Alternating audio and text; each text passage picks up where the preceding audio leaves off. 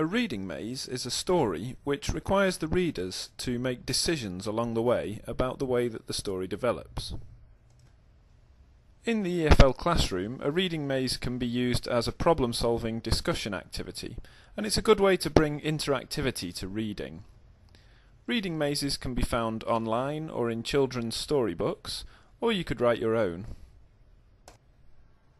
This example of an interactive reading maze, called The Evil Landlady, was made using the Active Studio software for the Promethean whiteboard, but it's appropriate and easy to design using any of the interactive whiteboard programs. Once you've decided on a background and a title for your reading maze, you can begin to type out the introduction to the story, the idea being that it culminates in a decision that the students have to make.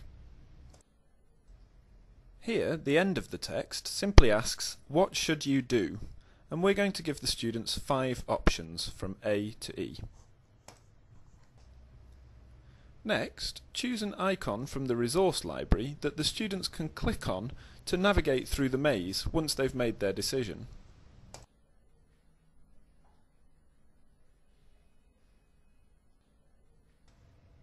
Now you're ready to add actions to the icons that you've selected.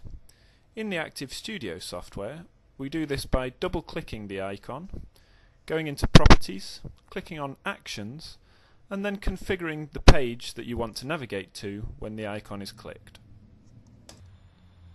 You should set each icon to navigate to a different page, which will show the consequences of the option that the students have chosen.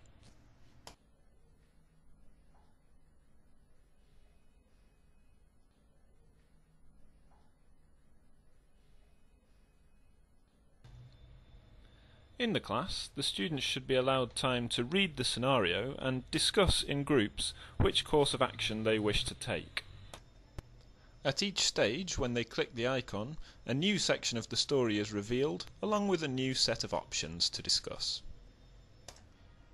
A popular way to end reading mazes is to have 1 successful outcome and 2 or 3 unsuccessful outcomes.